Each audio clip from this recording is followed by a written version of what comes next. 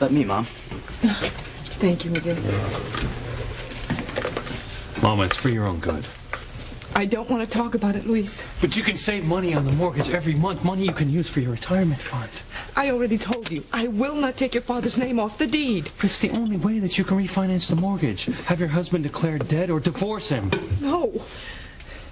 Why in the world would you sacrifice your own security for a man who abandoned you and this family?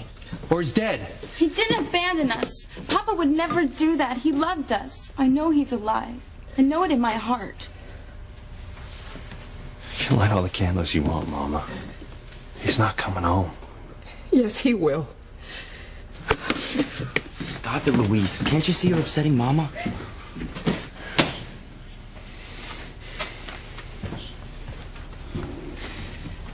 I'm sorry, Mama. I don't want to hurt you. I just want what's best for you. I know, Luis. I know you mean well. But your father, he was a good man. And I don't like to hear you speak ill of him. I still remember the last day I saw him. He left for work at Crane Industries in the morning.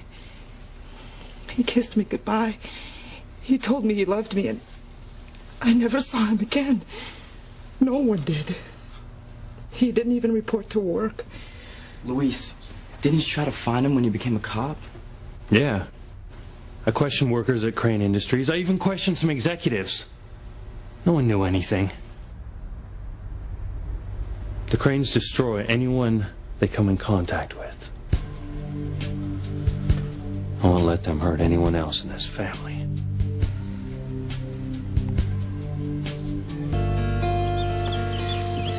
You shouldn't be so critical of the Cranes, Luis. They've been very nice to me.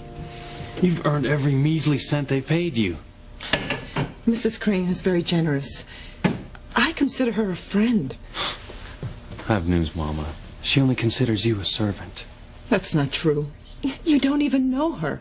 I know the Cranes, and they've caused nothing but disaster for this family. The sooner we cut all ties with them, the better. And the fastest way we can do that is for you to divorce your husband so we can refinance the house and you can save money every month. I don't want to discuss it. Mama, you have to face reality. Papa is not coming back. Don't say that. Luis, enough.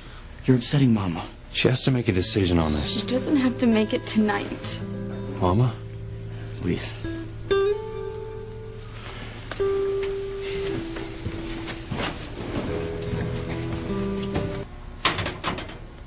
Don't let Luis upset you, Mama. He just gets carried away sometimes. He didn't mean anything. Yeah. He was just saying what he thought was best for our family. It's the way he says it. He just can be so hard sometimes. He's made a lot of sacrifices for this family. Sacrifices you don't even know about. So if sometimes his words seem a little harsh, remember, his heart is good. I know, Mama. And I feel guilty I don't always do my share. Oh, you're a good girl, Teresa. You are.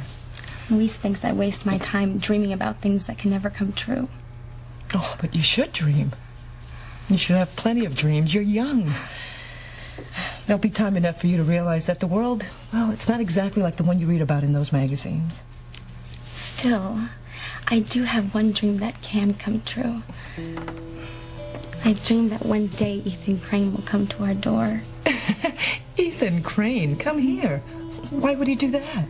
I don't know, but in my dream he does, and it will change my life and our entire family.